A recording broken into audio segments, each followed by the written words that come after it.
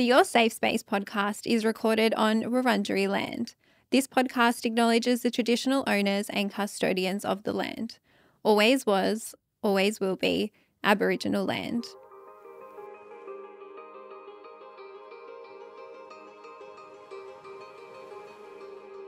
Welcome to Your Safe Space, the podcast. I'm your host, Adele Marie, and this podcast is here for you.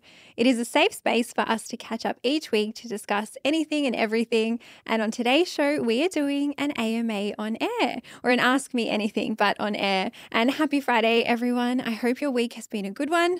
We have recently had International Women's Day as well this week. So I just wanted to mention that because I know majority of the Your Safe Space community are women, and I hope that you celebrated yourself or that you celebrated the women in your life too. If you are new here, this episode is our short, sharp, juicy one. So it's a little bit shorter than the other episodes that we do on a Sunday, and I actually take the questions that you guys ask me on Monday night on my own Instagram, which is at Adele Marie. Follow me if you're not already, and I give you my hot take. But I do have to tell you that this podcast is not a substitute for professional mental health support. And if you do need that, please check the show notes because there are lots of resources there for you. Now, without wasting any time, let's jump right into it. We have another mixed bag of questions today. When I put the questions together for the episode, I try to pick like a variety of stuff just so they're a little bit more applicable to everyone in the community. We have a moving question, a burnout question, and then I tell you guys a dating nightmare story as well. But question number 1, my boyfriend is moving 2 hours away and I don't know if I should move with him. What would you do? Thank you for sending this in. 2 hours away can put a lot of pressure on you guys and can put a lot of pressure on your relationship and can put a lot of pressure on you making this decision. I also think you asked this question in a very sneaky way, and I like how you did it because you said, what would I do rather than what should I do? And like everything, I never want to come on here and tell you guys what to do. I like to hold the space for you to figure it out yourself. And I want to hopefully give you some tips and tricks to be able to find that clarity for yourself. Now, the other thing I want to say is I think I'm a bad person to ask this question to because I feel a bit biased in this. I have no, tie to a location. And what I mean by that is I've moved states before.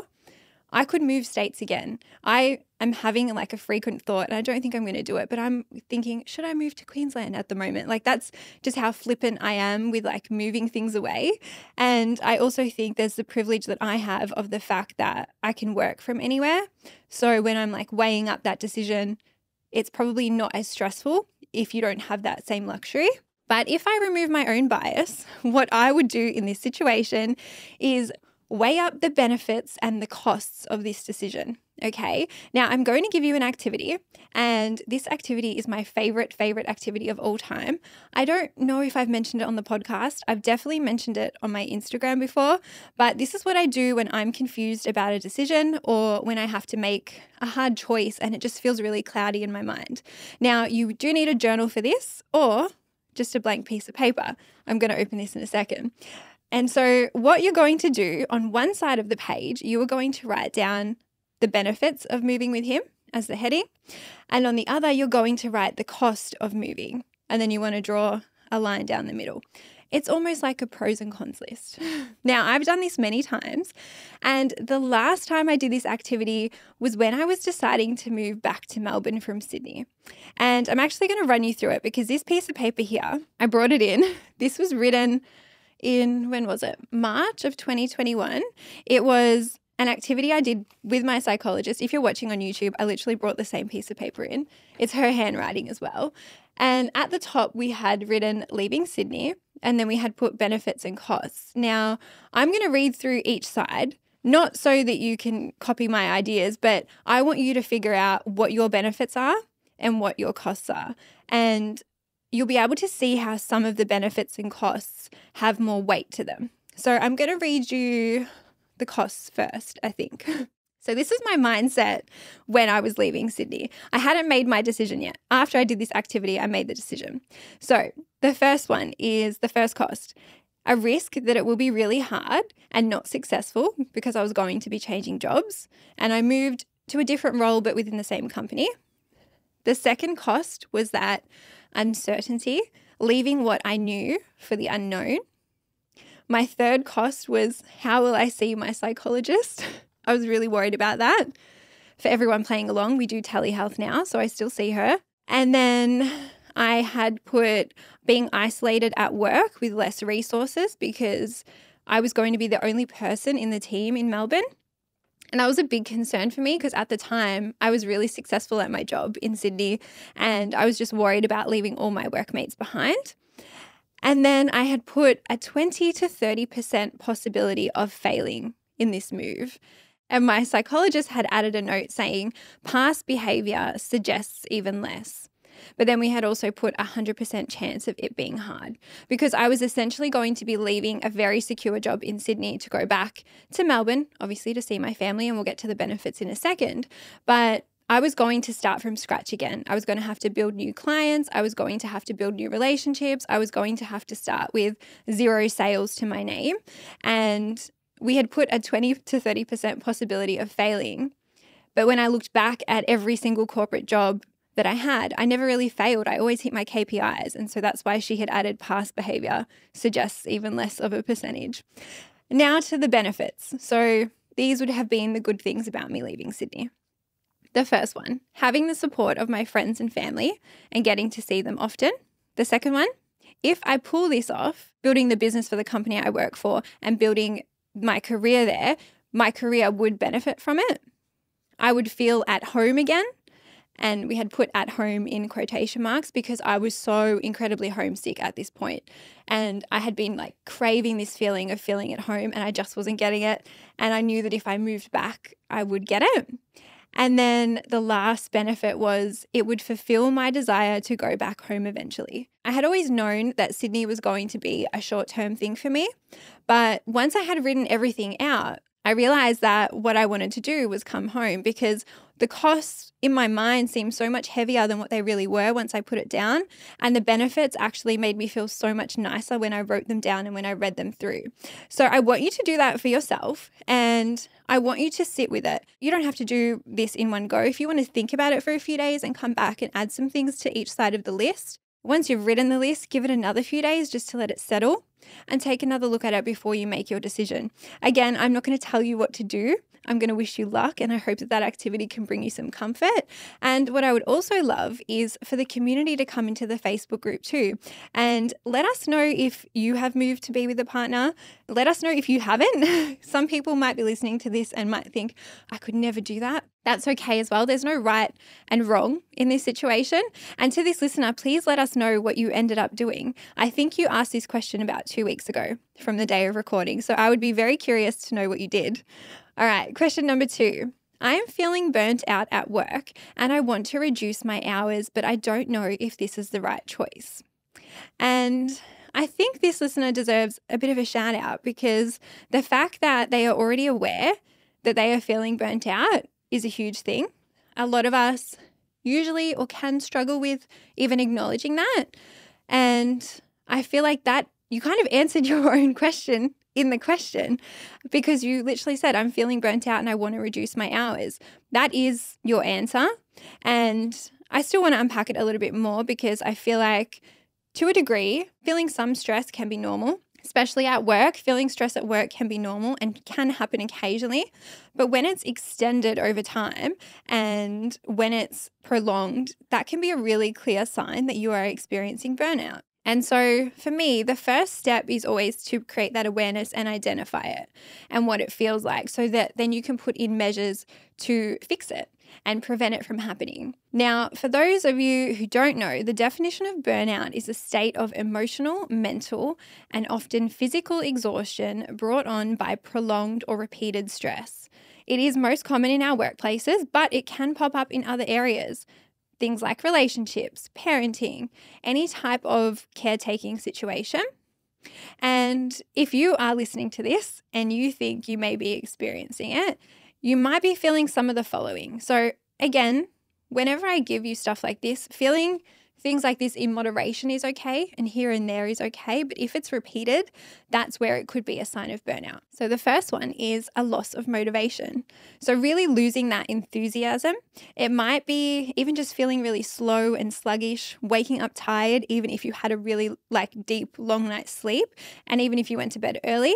It could be even subconscious behavior where you start to take longer to get ready, or maybe you leave the house later, and that in turn increases your chances of running late. The next one is your inability to focus. So things like focusing and paying attention become really difficult, and even experiencing forgetfulness and being distracted really easily. We've then got feelings of exhaustion, tiredness, anxiety, or sadness at work. And if you're feeling those repeatedly. And then the last thing is that you may start to have physical issues. And that's because sometimes burnout can actually manifest in our bodies and show up in physical issues. Things like headaches, chest pains, muscle aches.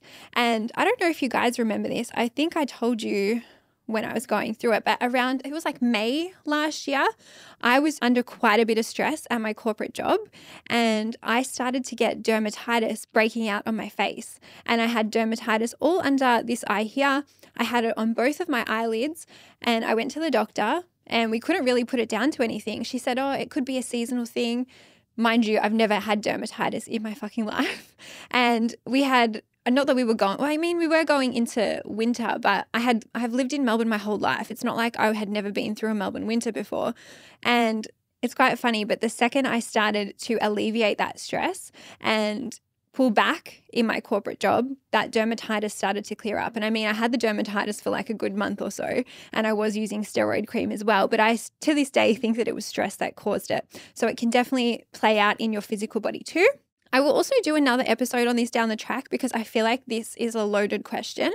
But my advice for this listener would be to definitely reduce those hours and look to also see if you can find the source of the burnout, because I think I mentioned it in the stress tips in the AMA episode that I did. The Band-Aid stuff can be really good to help you manage it. But unless you're figuring out the source and combating the source, it will still keep happening. As always, I say it's okay to do the things short term to help you, to kind of get you back to that better baseline. But if it is a deeper issue, that definitely needs to be dealt with first. And I also actually recommend this listener chatting to their GP, because they'll help you identify some other pathways and maybe even some causes, and explore different coping methods for you and help you navigate any of the challenges you might be experiencing. And I also just want to add good luck. Be kind to yourself, be compassionate to yourself, and remember that self-care is not just a bubble bath or a face mask or a hair mask or burning a nice candle. It is about your relationship with yourself and how you treat your physical self, your mental self, your emotional self, and your spiritual self. And it's a regular practice of looking after yourself in every single way. So good luck, and let us know how you go. Again, if you guys have experienced burnout, come and chat to us in the Facebook community. We love hearing and sharing your thoughts too. Question number 3. This is also a loaded question. What is your advice on getting your boyfriend to help out more? Cleaning baby bottles, washing, etc. Now, this one really needs its own episode because I feel like it's so layered. We have an element of communication happening. There's an element of parenting, an element of traditional gender roles, and also something that is called the mental load. I just want to say thank you to this listener for sending it through. For this purpose of this episode, I'm just going to talk through the communication point on this one. Otherwise, we might be here all day. Now, it is totally acceptable and reasonable to ask for what you need, especially in a relationship, especially when you're living with somebody, especially when you are parenting with somebody. And I'm just assuming with this topic that you live together. And obviously baby bottles, I'm assuming that there is a baby involved. I also don't know if you have been already asking for this help and nothing has happened, but I'm going to give you some of my tips and what I would do if I was in this situation. The other thing I want to mention is I have some lived experience with this. So I lived with an ex in Sydney for a few years, and then the ex after that, when I moved back to Melbourne, I would stay at his house frequently. We did some lockdown weekends together as well. And both of them did actually pull their weight. Mind you, there wasn't a baby. I didn't have bottles to clean or things like that. But with washing, cooking, and all that stuff, they really both did pull their weight. But I've also then dated men who believed in those traditional gender roles and traditional roles where, the woman in the relationship does everything. And I did have to have some of these conversations with them. And another layer to it is I have even seen it in my own household with my dad. I love my dad so much. He is the best dad ever. But again, he grew up in a very old school generation, traditional gender role house. He was raised by Greek parents in a family of 4 boys where his mum did absolutely everything for them. And so I've even seen it in our household, him being the only man, my mum, me, my sister, where for a long time he didn't really help out. And obviously that has shifted. We're all grown adults now and we've had to have some hard conversations, but I definitely think it can change and I definitely think it is possible. And I think communication has a lot to do with it. So let's get to the advice. This advice could also be for everyone, not just for your partner. Maybe you need to communicate something with someone at work or in your friendship, or maybe you just want to ask for your needs to be met. You could still use this advice. The first tip is to get clear on what help you need or on what you want. So be very specific about it. Write out everything on a list of what you need. Be straight to the point. Instead of just saying, I need more help, be very specific. And you have in the question, maybe it's asking for help emptying the dishwasher. Maybe it's asking to clean the baby bottles at this time on each day. Or maybe it's saying, can you please do a dark load of washing every Thursday? Be very, very specific. Sometimes you might have to even give him a demo on how to use the washing machine. That's okay as well. It is really important in this to let go of the idea that other people are mind readers and will just assume what they need to do. And I say that especially if you have already been doing it for a really long time and they are used to you doing it for a really long time, it can take time to obviously change that behavior. The second tip is to listen to my asking for what you want in life episode. And that one has more practical tips when it comes to communication, but that will help you book in a good time to have the chat. And it means asking if it's a good time to have the chat. It is not asking in the thick of a fight or after a stressful event. It is making sure the timing is right. It is making sure that you use lots of I language and neutral statements and explain what you want from the list done and keep that communication clear, kind, and assertive. So in that episode, I speak a lot about assertive communication, and I think you can get some real benefits from that one too.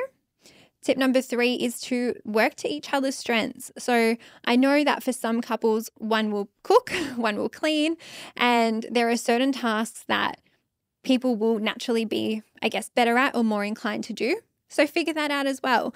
And it also looks like letting the help, like allowing the help, because I think especially if you have done it for a really long time, or especially if you're used to doing it a certain way, there is an element there of letting go and just allowing your partner to step in and step up and sitting back and letting it happen. And also it's okay to explain what standard you want something to do. And that's if it's not already clear, but allowing them to do it the way that they want to do it too can be helpful. And then tip number 4 is to practice gratitude. Again, this goes both ways, and you might be rolling your eyes at me being like, Adele, he doesn't even thank me for doing the bottles now. But there is science behind it. And the science behind it is if you want to reinforce a behavior, you have to reward it. So when they are doing something to help you, saying thank you and paying that gratitude to them can help them repeat the behavior as well. And then my last tip is to really practice sharing responsibility. So that means setting up and giving that responsibility to your partner when you're not around to either help them get more comfortable with it, build that skill and habit up, and really starting small and knowing that over time, the new habits will slowly start to form too. And then my last point on this is as long as you bring up these issues and communicate in an effective way, you should be able to come up with a solution. I think living with somebody is hard. Parenting is really hard. I will get my parents on this podcast eventually so we can have a chat to them about how they navigated parenting. But we are really just figuring it out as we go. And I think especially if this is a new relationship, the first baby that you guys have had, there is still time for you to figure it out. And I want to say good luck And again, if you are listening and you've been through this and you have tips, please come and share them. Obviously, I haven't covered everything in this episode. I would love to do another episode on this. So yeah, come into the Facebook group and share them in the community too. And then our last question today, and I feel like this is quite possibly my favorite question ever because I've got a funny story. Well, it's not even funny. It's embarrassing, but I'm going to tell you. Is this: how to not feel guilty about seeing and dating more than one person at a time whilst I'm single. Now, firstly, I currently do this, and I've spoken about it a few times on the podcast, on my YouTube channel, even on my Instagram and TikTok. I will tell you the funny story in a second, but I do this because for me, it feels good for me and it works for me. And it is something that I figured out with the help of my therapist would prevent me from repeating past behavior. So very quickly, I'll give you a bit of a backstory. In my past relationships, I was somebody who fell very quickly for people and who would date one person at a time. And what that led me to do was basically become consumed by these people that I was dating. And then I would literally have a boyfriend the next minute. And I'm saying it so flippantly, like, oh yes, it would just happen like that. But that is literally how it would happen. And when I look back at every single past relationship that I was in, aside from the most recent one, which wasn't even really that recent, but I didn't really have that autonomy and that decision making come from me. I was just being like, yeah, if they want me to be their girlfriend, I'll be their girlfriend. Like there wasn't any kind of onus on me.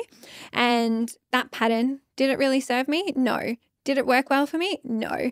And so I've been trialing, and I have done this even when I started dating again before the last relationship. I did the same thing. I do it now. It works for me. It feels good for me.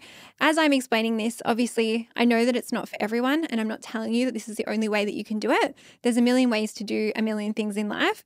And if you don't want to do it, by all means, don't do it. But if you do want to do it, here are my tips and my thoughts. So the first one, if you are single, there is nothing wrong with seeing multiple people at the same time. I think as long as you are upfront and honest about it, there is no reason to feel guilty. If that guilt is too much for you to handle though, then maybe that's a sign that you are not someone who's suited for that. And I'll give you an example. So maybe it was like a month or so ago. Yeah, a little over like 3 to 4 weeks ago, I had a date on a Friday night. And I think this date was from Hinge. Anyway, I was getting ready for the date and I got a DM from someone that I had been on a date with last year. I didn't really want to go on this date anyway, but he asked me what I was doing that night and if I wanted to go out on a date with him. And I said, no, I'm literally getting ready for another date. And he replied to me saying, you're blacklisted. And this is not the funny story, by the way. And then he eventually asked me out on another date, which I said no to because I wasn't interested. But if someone is to ask me, I'm never going to be dishonest about it. And it's not like I would go and like rub it in their face because I think that is a bit of a different thing. But if I'm single and I'm not hurting anybody and I'm very clear in my words, I'm very clear in my actions, then I know that my conscience is not guilty. And I think it's very different if I was sitting here confessing my love for one guy, telling him, yeah, I love you and I can't wait to spend the rest of my life with you, and then still going on other dates, and that would be a little bit different. But I think it's totally acceptable to keep things casual. And there is a big difference between like being shady and saying one thing and doing another. On that, you might also have people who don't like that, and then they will assert their boundaries on that. And that's okay too. They are allowed to assert their boundaries. I've never had any of the guys I've dated. And I mean, I guess I'm in a bit of a different predicament because I will share when I'm going on dates on my YouTube. I share it on my TikTok. So if any of the other guys I've gone on dates with, they would know that she's going on another date. And I've never had any of them raise it as an issue. And I've also not had that be the reason that the relationship hasn't progressed. The reason the dates haven't progressed or that the relationship hasn't progressed is because we're not the right match, and it's been other reasons, not that one. My second tip is to know your intention. So my intention when I do this is to get to know people and to find a relationship. And your intention might be having fun. It might be keeping it casual. Your intention doesn't need to make sense to anybody else. For me anyway, dating more than one person is different and not comparable to sleeping with more than one person.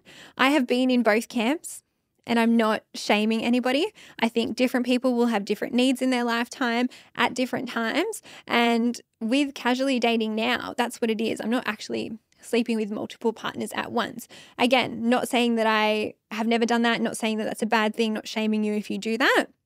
But for me, that wouldn't feel very good. So I date in the way that feels good for me. And I also have to add, if you are somebody that is sleeping with multiple people at the same time, please use protection and please get regular STI screenings as well.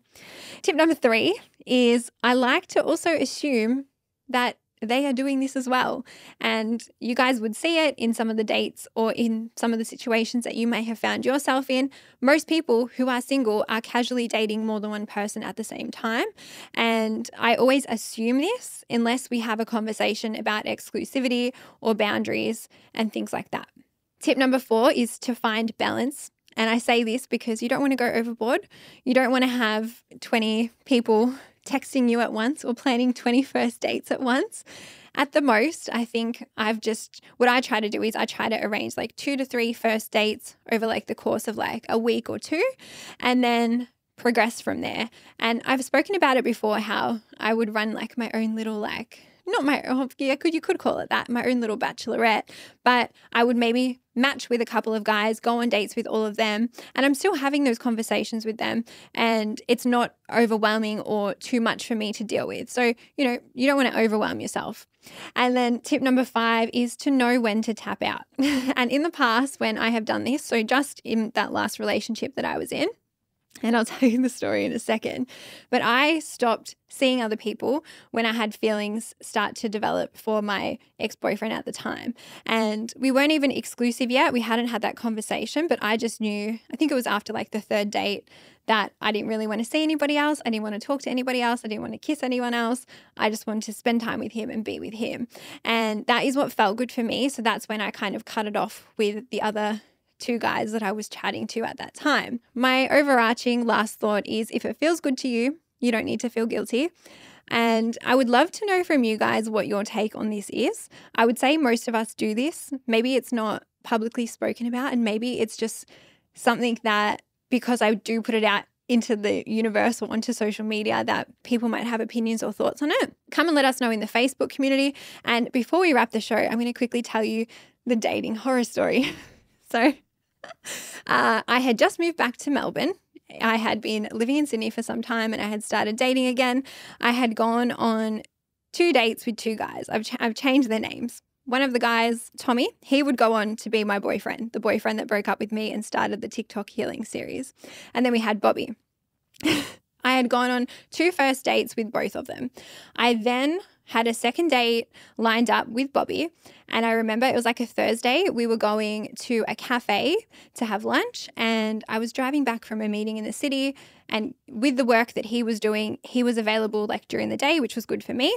And so I drove to his house, and I had known Bobby for a very long time. So I felt comfortable doing this. And then we got in his car and we drove to a local cafe. I had still been texting Tommy, right? Because we had had a really good first date and he had referenced a second date, but we hadn't organized any plans. And so Bobby and I sit down at this cafe and we have our menus. We're looking at what food we're going to get. We're about to order.